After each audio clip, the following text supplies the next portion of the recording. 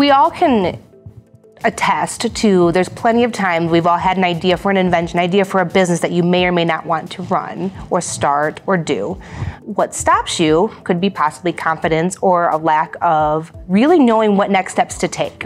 And that is not an uncommon feeling across the board, whether it's somebody with a business degree to somebody who's never had any experience with business or to a serial entrepreneur.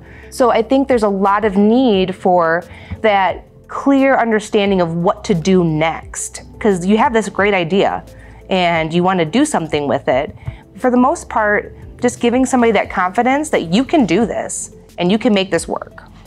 100K Ideas was the brainchild sort of two individuals, David Olala and Phil Hagerman. So David, a serial innovator, entrepreneur himself, had created a version of 100K Ideas called Invent at NMU in partnership with Northern Michigan University. They were built on that concept of, if you help someone kind of flesh out this idea, it's not about, making sure they're unicorns and become millionaires out of that. Great if that happens to happen. But really the focus was on those kind of garage inventors who are just looking to supplement their income, right? And while that was happening, Bill was making investments in downtown and happened to purchase the now Ferris wheel building. And the two of them met and they kind of came up with a plan for the building itself, what that should be, the staple that it would become in the community, and also decided to create 100K Ideas, which would be kind of Flint's version of Invent and NMU. The organization, similar premise. The focus is really about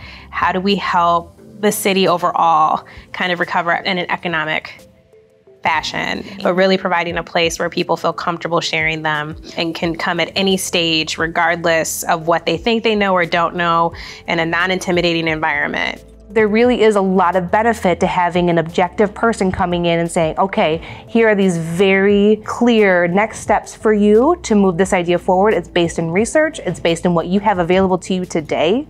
It's based in people hearing you and wanting to support you in this idea. So from there, that's kind of what happened. The building opened, 100K launched in November 2017. And from there, we've just kind of grown and really responded to the needs of the community to flesh out our programs that we've grown to.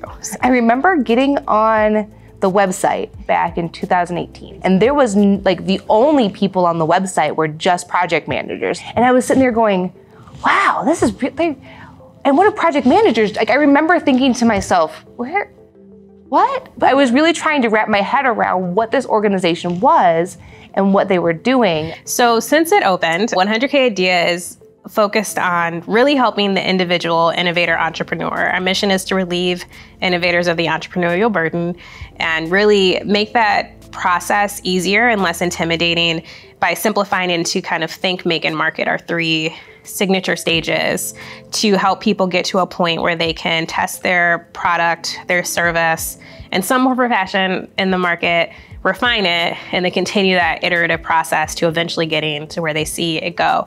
For our main services that we offer to the client, we offer an idea assessment. And that idea assessment really helps the client understand the industry demand for their idea, benchmarks, whether those be local or national. It also helps them understand what kind of cost they're looking at to get to pilot, as well as what next steps they personally will need to take to move this specific idea forward. Yeah, over time, it's crazy how 100K's Ideas has really evolved. So obviously clients are still our focus and still like our number one thing, but from really developing our student staff in a way we hadn't quite before through professional development. Our professional development program, we offer structured programming each month. And some of those topics are customer service, team building. We offer help with resume building. We offer help with interview practice. We do mindfulness training as well as DISC training for communication skills. We want to build an innovative workforce.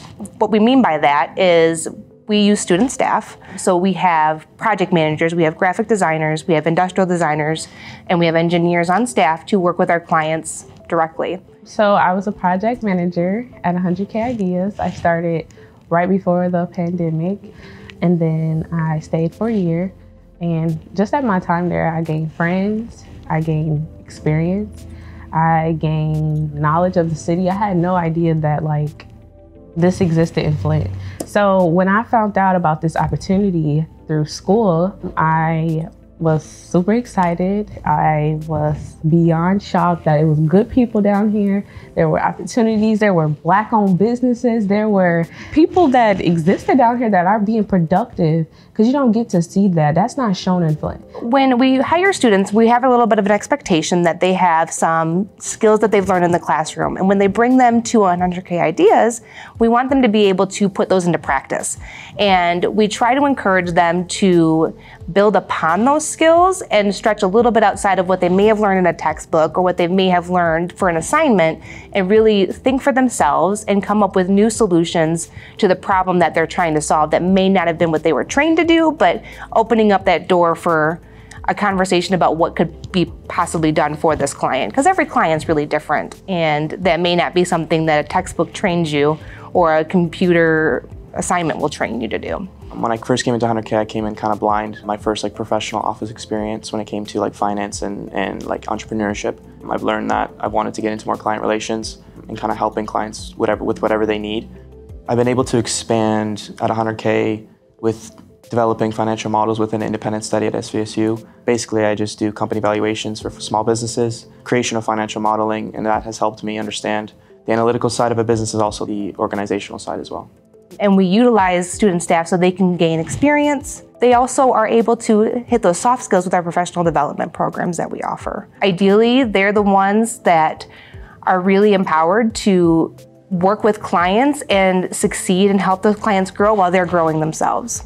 With the 100K Ideas experience, I was able to gain a lot of experience through their marketing specialist, Paul, and I was able to communicate effectively. I was also able to be confident. Although we tag team with a coworker or a colleague, I was still able to do that myself. So if I ever needed to conduct an interview by myself, I probably still could today, with no problem. The skills that I gained or improved on at 100K is definitely the client presentation skills, the client retention skills, as well as the technical skills within the projects. The environment that I've been inspired by, especially because I was remote for the first 3 months, but it's a real eye-opener when I came into the office and being into the business. We have a very open space, a very modern space, which helps the client adapt because all ideas are different and we just want to help in any way. And obviously the side of building relationships with my employees and fellow coworkers. Not only were we students all striving for our degree, but we all were there for an experience. We all were there just to be a part of a great organization. And we really try to make sure that when our students move on from us, they're really moving on to that next step, ready to be in the workforce and ready to be super successful in anything that they do going forward. I love my 100K experience. I still brag and talk about it on my resume. I'm not taking you guys off my resume. I'm keeping that on there because it was a great experience, and I'm thankful that they helped me want to be a part of a company that means something, that's doing something, that's changing, just having an impact in the community that they're a part of. As the community engagement coordinator here at 100K Ideas, we've made it a really important value of ours to make it a pillar as a part of our organization. So to expand upon our mission and add to our student workforce, we provide additional opportunities such as the fellowship for non-local college students. 100K Ideas has had the pleasure of hosting the fellowship for 3 years in a row. The 8-week program is targeted towards individuals with ties to Genesee County. Hi, my name is Judy Lynn, and I am currently a junior at Michigan State University. And I joined 100K Ideas during the summer of May 2021 as a summer fellow. During my fellowship, I really got to understand what the real meaning of entrepreneurship meant. Before I had come to 100K Ideas, I thought, being an entrepreneurship, you can just have an idea and it'll just be really easy to process this idea and make your product come alive. I realized that maybe entrepreneurship would be something that I want to do in the future and create my own business. The fellowship is a really great program for students, all different disciplines as far as their majors and minors. I think it's a deep dive into entrepreneurship, specifically in Flint. Coming to Flint, I had there really wasn't any expectation that I had when coming to Flint. I was just it's just another city in Michigan. But after coming to Flint, I realized just how pretty the city was. During my fellowship with 100K, we got to meet with so many professionals. It exposes them to a multitude of industries. They're able to talk to local entrepreneurs, other business people, and get to ask real questions. I think that the open forum program that we've created allows them to really touch in on what it is that they're interested in or what they're passionate about, along with like identifying what's a problem that you can solve. And I think that that's what they walk away with the most. After working with 100K Ideas, I became more understanding of what that process was like, and I've learned how I can be an entrepreneurship myself, and that there are resources out there that can help you, like 100K Ideas, that in the future that if you want to start an entrepreneurship, there are resources out there. Just like, I think one of the things that really surprised me was like when coming to 100K Ideas was like I could relate to kind of everybody and their struggles, and also just getting the opportunity to do community work for Flint was also really impactful. Not only do we participate in volunteerism into the community at least once a quarter, it is something that we're always thinking about. How can we support other local organizations? How can we be involved? And not just to say, here we are, but we're here to help as well. So we've been able to go to the Food Bank of Eastern Michigan, the hoop houses you help clean up and plant in the hoop houses. We've participated in park cleanups, and I think soon we're going to be participating in the cleanup around downtown Flint and specifically Brush Alley. Community engagement is really important to us, to making sure that we're removing barriers, we're providing access, and that also comes in the form of our office hours. We have office hours at Burston, at the Flint Development Center, and the Latinx. We're making sure that if anyone who is a part of Flint or Genesee County, they know that we're available in a multitude of locations. My name is Bryant Nolden. I am the executive director at Burston Fieldhouse, a recreational facility in North Flint. I actually had a conversation with Brandy, and she was talking about doing something in North Flint around 100K Ideas. When she came to me and we were talking, I thought it was a great idea to have a space at Burston where people could come in and feel comfortable and talk about their ideas. So that collaboration actually started, I think, about maybe 5 years ago. And it's been a fantastic partnership because it is an area where people from that particular area feel comfortable coming. It's not necessarily 100% about like making sure people come and sit down and do our full appointment process. Some people don't have time, but it's also a way just for people to get to know who we are by having that consistent presence in the neighborhoods. If they do happen to have time one day or confident and ready to come in, we're right there. And not just to say, here we are, but we're here to help as well. And I think that is what makes 100K Idea so very important for the community, because they go where the people are. And understanding that helps to eliminate some barriers to access that we wanted to make sure didn't exist to getting our work. And along our work and that journey in that work, we realized, oh, there's some other things people are asking and needing. Then that also led to the constant need that we hear, which is funding. So we launched our Pitch for K competition, which I consider now one of our flagship programs. We do 3 competitions a year. That really was designed for early stage entrepreneurs to have a way to get some capital they can use how they need to. And our only requirement is that you have to get up and pitch and talk about it. But in the process, we're providing very supportive structure. So, they're paired with mentors in preparation for the competition. They go through a pitch clinic facilitated by the University of Michigan Flint's Innovation Incubator. They go through our process if they haven't already. So we really try to create the most supportive environment for them to be successful. So we're really excited about that part and seeing that grow to what it is now. And then our youth programming initiative kind of took off as well. So that is absolutely probably one of my favorite things that we created, just because, we would get requests from people like, hey, do you work with kids? Do you do anything with students? And it's like, no, but we can. 100 Kids is the youth engagement arm of 100K Ideas. And over the last few years, it's been just talking to educators, other youth organizations, kind of understanding where are they at with their youth and their idea of entrepreneurship and innovation, and coming in with custom or tailored programming to fit that or to help expand upon that. As a part of 100 Kids, we engage ages from kindergarten to 12th grade. And then the high school experience is a 4-week summer program, again, targeting those transitioning from 10th grade to 11th grade. And it overlaps actually with the last 4 weeks of the summer college fellowship. And we did that intentionally. We have the college students for the first 4 weeks and then kind of training them. And so then when the high schoolers come in, they're able to help mentor and guide them as well. Well, I connected with 100K Ideas through an ecosystem partnership collaboration meeting that we started back about a year ago. 100K Ideas this year offered to partner with us and allow our students to go on what we called a YE expedition trip. And it was a field trip where students left school, they came downtown Flint here, and were able to see what it is that 100K Ideas does in Flint. And I think the biggest takeaway was that they understood they had resources. They had other entrepreneurs in the area that were in support of them to further their business dream. We just kind of come in, we introduce what entrepreneurship and innovation is. We start off by presenting them, what is a problem, or what have you identified as a problem in your area? And thinking about the multitude of solutions, and then which solutions could be possible ways to create a business. And I think if we teach our youth that way, they will be our problem solvers of tomorrow.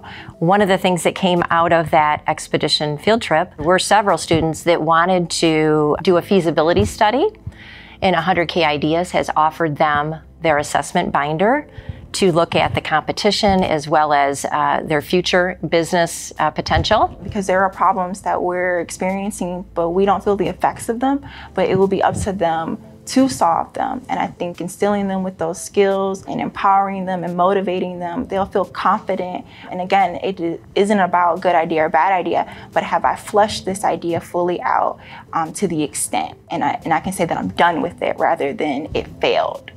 And another really cool bonus out of that field trip was just the support to tell the students you can move forward and you should compete and put your idea out there as many times as you can. I think with 100 Kids, I think that them thinking about critical thinking skills, the idea of the engineering design process and understanding what that cycle involves, and of course refining it, testing it.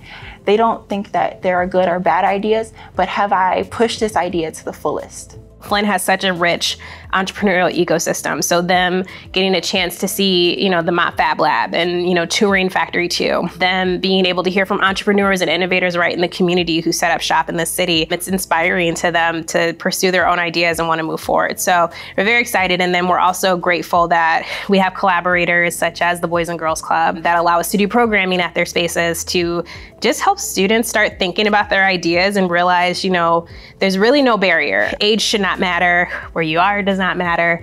You can really become and start your business at any point in time. If you have an idea, we can help you move that forward. I think very process oriented. There's a right way to do it. And after starting at 100K, I really had to work on myself, or really encouraging myself more to really stretch and grow and not be so rigid in my own thinking, to be able to accommodate different students and be able to accommodate different staff members and be able to accommodate different clients, because just because there's a right way to do something, that doesn't mean that's the right way for them. Yeah, over the years, we've had the pleasure to collaborate and really be supported by some amazing people and organizations in this community. And so, at the end of the day, it's really just a huge thank you to you. You trusted us with your ideas to bring to life and trusted us to bring this vision for this community alive as well. So it's definitely a huge thank you to those people who have supported us, been there from the beginning, some maybe just hopping on, but that support and that buy-in and that